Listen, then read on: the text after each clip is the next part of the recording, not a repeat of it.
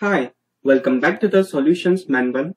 In this video, we will solve the problem 7-1 from RC Hibbeler Engineering Statics 12th edition. According to this problem, we have to determine the internal normal force and shear force and the bending moment in the beam at points C and D. Assume the support at B is a roller. Point C is located just to the right of the 8 kip load. Now to solve this problem, we have to draw all the support reactions. Point A is spin supported. So I have one vertical component and one horizontal component of reactions. The point B is a roller supported, so I just have a vertical component of reaction. So let's label them. This right here is AX, this is AY, and this is BY. To find the values of these unknowns, I have to apply equilibrium equations. So my first equation would be summation of moments at point A equals to 0. I am considering counterclockwise direction as positive. Since the line of action of the AX and AY is passing through the point A, so AX and AY will not produce any moment about point A because they don't have any momentum with respect to the point A. This 8 kip force is trying to rotate the beam in clockwise direction about point A, so the moment produced by this 8 kip force will be taken as negative, and the moment arm is this 8 foot distance. The BY is trying to rotate the beam in counterclockwise direction about point A, so the moment produced by this BY will be taken as positive. And the moment arm is 8 plus 8 plus 8, 24 feet. Also, we have our external moment, which is given as 40 kip feet, and it is counterclockwise, and I have considered counterclockwise direction as positive, so it would be taken as 40. The external counterclockwise moment equals to 0. So from here, BY comes out to be 1 kip.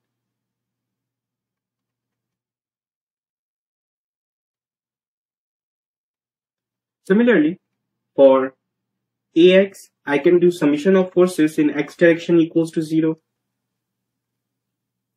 So I just have the single force, which is AX. So AX is equals to 0. And for AY, I can do summation of forces in Y direction equals to 0. I'm considering the up direction as positive. So we have AY minus 8 plus BY equals to 0. And AY minus 8 and BY is 1 kip. So plus 1 equals to 0. So from here, AY comes out to be 7 kip. So these are our support reactions. Now we have to find the internal forces at the points C and D. So if I make a section at point C, and if I just consider this left hand side of the beam, then the section would look something like this. So for point C, I have a horizontal support reaction and the vertical support reaction at point A. At point C, I have the external load of 8 kip acting in a downward direction. Also, because of this section, I have the normal force onto the section. I have the shear force, which I am assuming it in the vertically upward direction. And also, I do have an internal bending moment, and I am assuming it as a counterclockwise. So let's label them.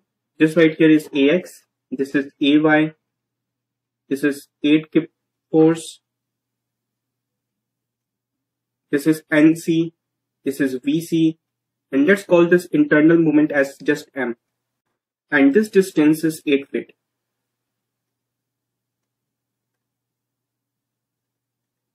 So now we have to find the values of these internal forces and the bending moment. So we are going to use our equilibrium equations. So my first equation would be summation of moment at point C equals to 0. I am considering the counterclockwise direction as positive. So first of all, I have this internal bending moment at point C, which is I have assumed as counterclockwise. So I would take it as positive. Since the line of action of the VC force, NC force, and this 8 kip force are passing through the point C, So they will not produce any moment with respect to the point C because they don't have any moment arm with respect to the point C. Also, the AX, if I extend the line of action of this AX force, then it will also pass through the point C. So AX will not produce any moment about point C as well because its line of action is passing through the point C. It does not have any momentum with respect to the point C. So now I have only a single force left, which is the force AY, and AY will try to rotate this beam in clockwise direction about point C. So the moment produced by this AY force will be taken as negative. And the moment arm is this 8 feet distance equals to 0. So from here M is equals to AY times 8, and AY we have calculated is 7 kip. So the internal bending moment at C comes out to be 56 kip feet. This is our first answer. For NC, I can do summation of forces in X direction equals to 0. I'm considering the right hand side as positive.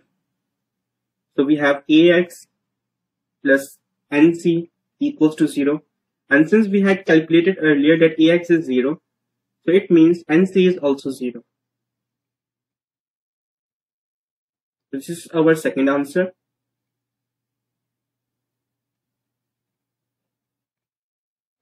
And for VC, I can do summation of forces in Y direction equals to 0. I'm considering up direction as positive. So we have AY minus 8 plus VC equals to 0. So AY is 7 kip as we had calculated earlier. So 7 minus 8 plus VC equals to 0. So from here the shear force comes out to be 1 kip.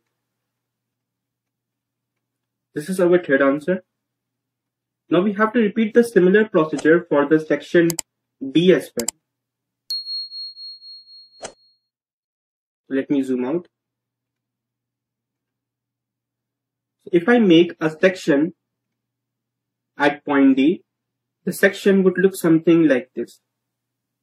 And if I just consider the right hand side of the beam, because I have less forces on the right hand side of this section D, and if I draw it separately, this would look something like this.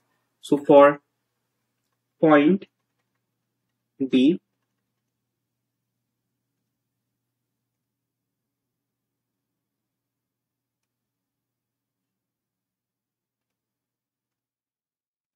I have the force By because of this roller at B. I have this external 40 kip feet moment in counterclockwise direction. At the section D, I would have a normal force, a shear force, which I'm assuming it in the downward direction, and I also have an internal bending moment, which I'm considering a clockwise, which I'm assuming it as clockwise. So let's call this M dash to distinguish it from the M. This right here is the ND, and this is VD. And the length of this section is 8 feet.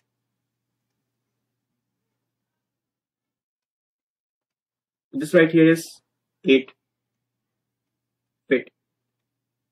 Again, we have to apply the equations of equilibrium to find the internal forces and the bending moment.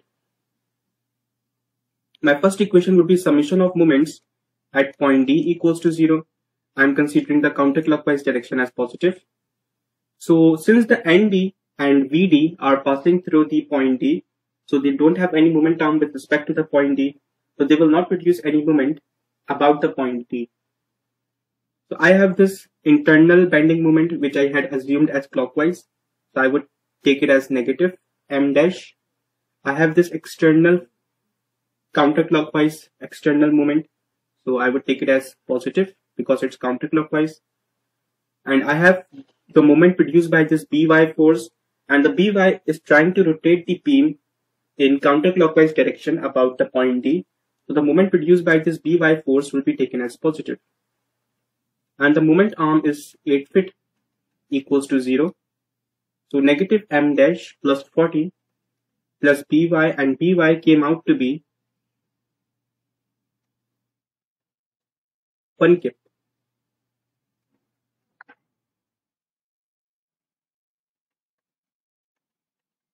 So from here, m dash comes out to be 48 kip feet.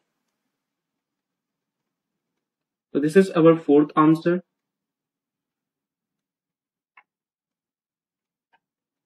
Now for ND, I can do summation of forces in x direction equals to 0. I am considering the right hand side as positive. So we have negative ND equals to 0, which means ND is 0. This is our fifth answer. And for VD, I can do summation of forces in y direction equals to 0. I am considering the up direction as positive. So we have negative VD plus by equals to 0. So VD is equals to by, which we had calculated earlier as 1 kip.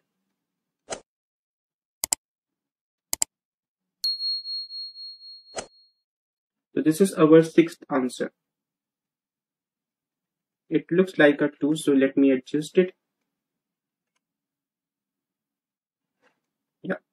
So this is it for this problem. I hope you will find this video helpful. If you do, please make sure to subscribe to this channel and also turn on the bell icon for the daily updates. And if you have any questions or any doubts about the cross section or the free body diagrams, then feel free to ask in the comment section and I will answer it as soon as possible. Thank you.